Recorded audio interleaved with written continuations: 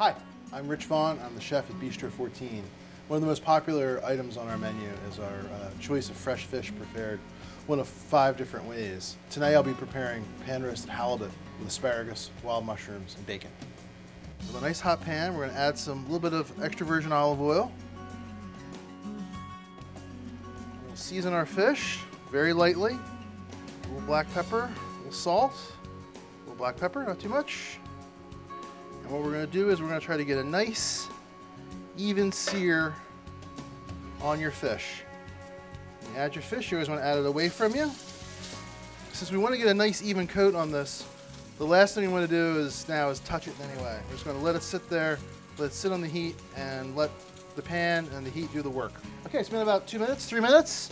And what we're going to do is take our fish, flip them over. We're going to have a nice golden brown color on the fish. And if you feel it, it feels nice and dry, and it feels nice and almost crispy to the touch already. Now we're going to start adding our seasonings, our aromatics, a little garlic, a little bit of shallot, our browned bacon, and I just added some shiitake mushrooms. So we're going to add some shiitake mushrooms now. We're just going to let this cook up a little bit. Finally add some asparagus.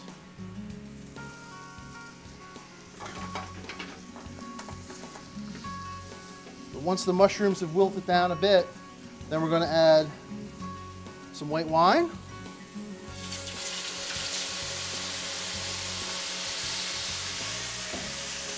And a little bit of fish stock.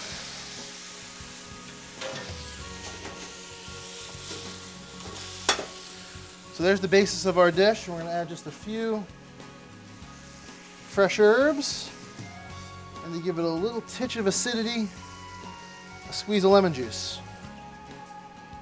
Then we're going to take that, we're going to put it in a nice hot oven, about 450 degrees, and it will cook in there probably for about 5 minutes, and at that point, it'll be about ready to go. I'll put a small pile of roasted potatoes. That's going to act like a little bit of a base for our fish.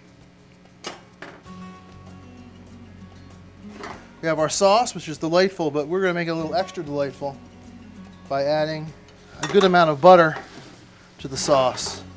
And we're just going to let this emulsify into the sauce.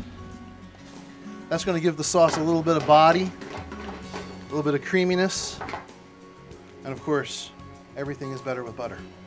Grab our asparagus first.